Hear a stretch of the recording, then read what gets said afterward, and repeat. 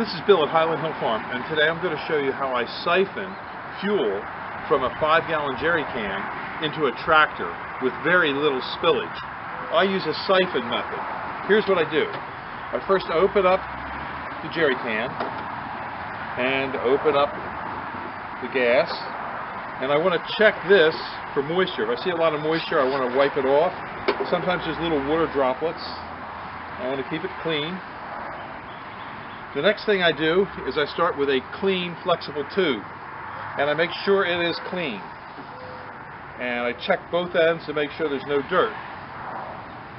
Insert into the jerry can. Insert this into the tank you want to fill. And you can blow on this right here and get the siphon to work, or you can do it like this, and that can work. But I prefer to blow because it gets it right away.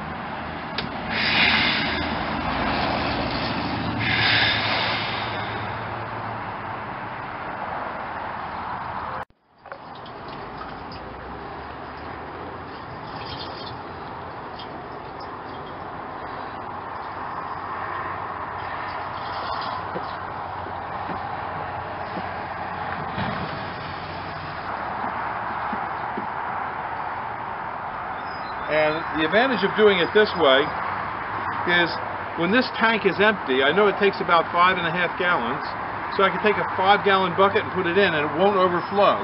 But just in case, I turn the ignition switch on to see the tank level as it's rising, and I can also easily monitor it. It's not like I have to stand 10 feet away and crank something and then come running over and seeing if it's, overfilled or almost filled up to the top.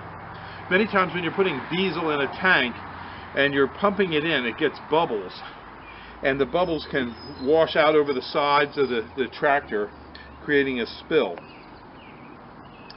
This is actually a pretty quick way of doing it. It just takes a couple minutes, maybe 2-3 minutes, and this can will be emptied soon. Okay, now all the fuel is out of the tank, or most of it, and it's stopped running. And what I do is I leave it set for a couple seconds. Get all the fuel out. And I do like to wipe this off because I don't like to leave fuel hanging around. So I wipe this end off, and I wipe this end off, and I keep these clean, and it's ready for next time. And we're ready to go with very little spillage. Much better way to do it than to have fuel everywhere. Thank you. This video was produced at Highland Hill Farm. We grow and sell trees and shrubs for privacy. Hi, I'm Marge and you're at Highland Hill Farm. This morning I'm standing beside two of our most popular types of arborvitae. This one is the emerald green, this one is the green giant. Although they are both arborvitaes, thuja, T-H-U-J-A, they are markedly different in their long-term growth habits. The emerald green will be 3 to 4 feet wide. It will grow quickly to like 10 feet and then more slowly up to 12 to 15.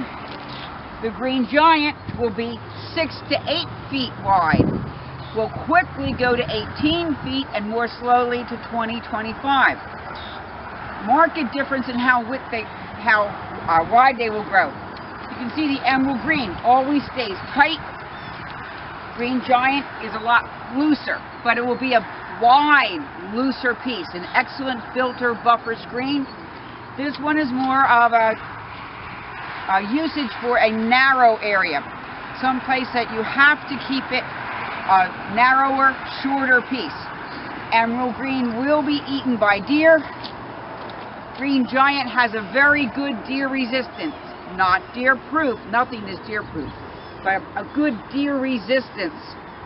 Emerald green likes to sit in full sun, will tolerate a little bit of shade, but should have a good 6 hours of sunlight. Green giant will tolerate much more shade, an hour or two of sunlight and you're good to go. Both will like to sit in full sun.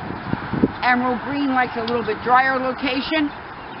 Green giant will tolerate a little bit more wetness. Thank you. This is Highland Hill Farm, 5275 West Swamp Road, Fountainville, PA.